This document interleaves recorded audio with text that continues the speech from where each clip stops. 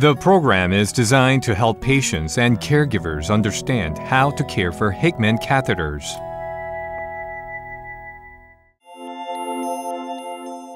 A Hickman catheter is inserted into thick blood vessels around the heart through blood vessels around the neck.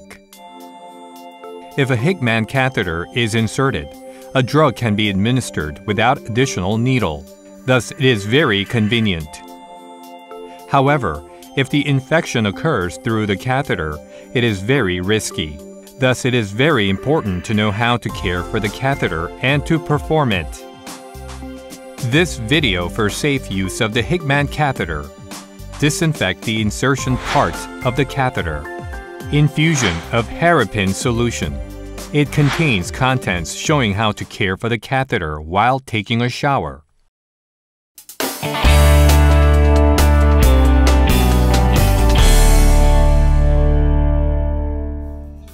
When a Tegaderm is applied on the insertion site, it is disinfected every 7 days. When a Mepor is applied, the insertion site is disinfected every 2 days.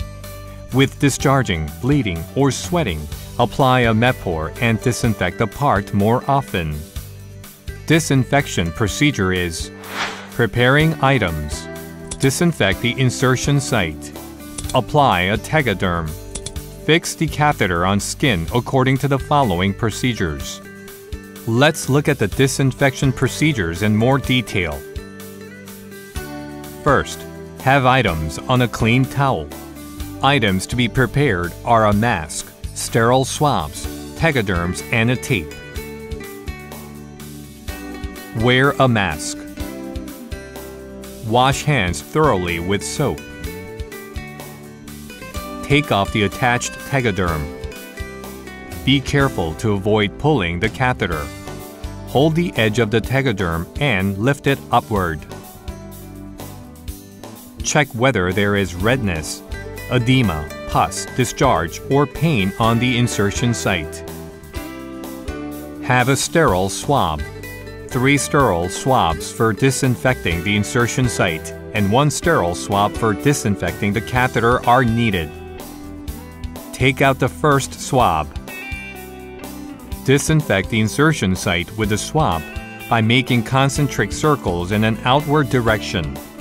Do not go through the disinfected site again. The disinfected area should be large enough to be able to apply the Tegaderm. After taking out the second sterile swab, repeat the disinfection process with a second swab. Repeat the disinfection process with a third swab. Disinfect the catheter with the last swab. Wipe over the upper and lower parts of the catheter by turns. Disinfect seams on the neck until stitches are removed after 2 weeks. Disinfect it as it is done in the insertion site. Wait until the disinfectant is completely dried. Do not blow it by mouth or a fan. Have a Tegaderm while the disinfectant is dried. Apply a Tegaderm. Firmly apply it not to let the edge come off. Peel off the paper at the edge of the Tegaderm. Write the date of disinfection on the tape. Peel off the paper. Place it on the Tegaderm. Apply the Tegaderm on the neck. Fix the catheter on skin to avoid pulling the catheter by using a tape or a clamp. There are symptoms to notify medical staffs. If one of the following symptoms occur, please consult medical staffs. First, you have bleeding, redness, pus, discharge, or pain on the insertion site. Second, you feel numb or pain on the shoulder or arm in which the catheter is inserted. Third, you have swollen shoulder, face, or arm in which the catheter is inserted.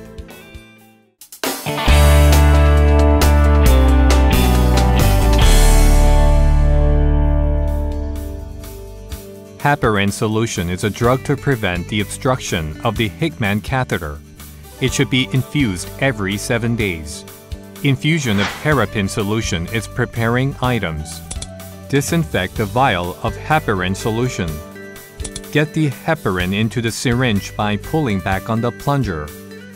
Disinfect the catheter cap. Infuse the heparin solution into the catheter according to the procedures. Hickman catheter have 2 or 3 branches. Heparin solution is infused into each branch of the catheters. Let's check out the heparin infusion procedures. Wash hands thoroughly with soap. Have items on a clean towel. Have a syringe, sterile swabs, and prescribed heparin solution. Have 2 to 3 syringes depending on the number of branches of catheters. Open a bag and take out a syringe. If you slightly pull up and release the plunger, it is much easier to get the heparin solution into the syringe. Remove a plastic cap of the heparin solution vial by pulling it up. Take out the sterile swab. Wipe the rubber top of the heparin solution vial with an alcohol wipe to disinfect it.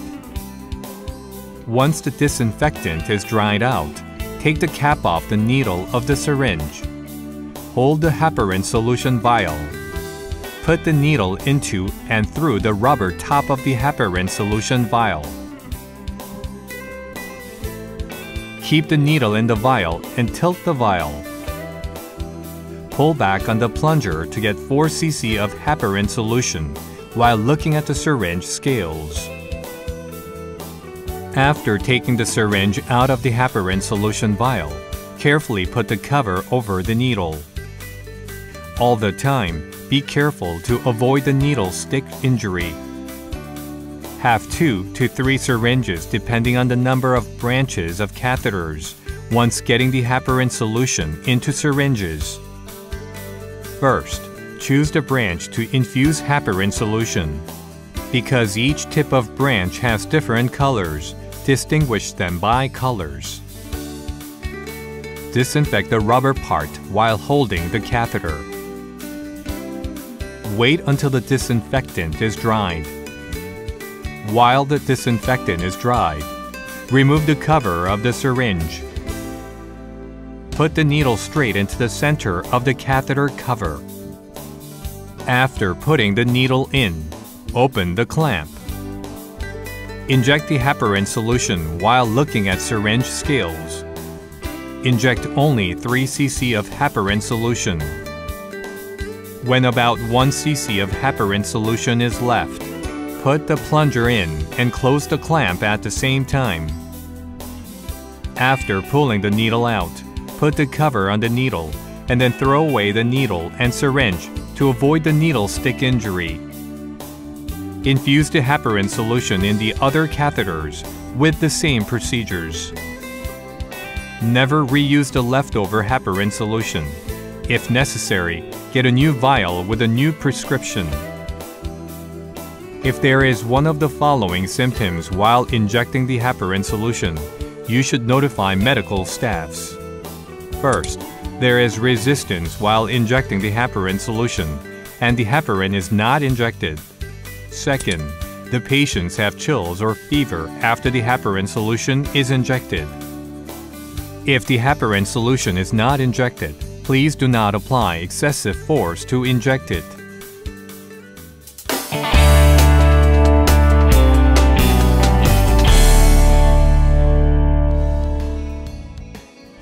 You can do 2 following methods to care for catheters while taking a shower. First method is to use a large Tegaderm and a plastic bag. First, have a Tegaderm. Fold tissue as big as a Tegaderm or Mepor and then use the folded tissue. Cover the Tegaderm or Mepor with the tissue to prevent it from coming off while taking a shower. Place a large Tegaderm over the tissue. Peel off the paper from the edge. When clamps are used to fix the catheter, prevent the clamps from getting wet by applying the same method used for the disinfected sites. Cover the tegaderm with the tissue. Have an unused clean plastic bag. Put the end of catheter in the plastic bag.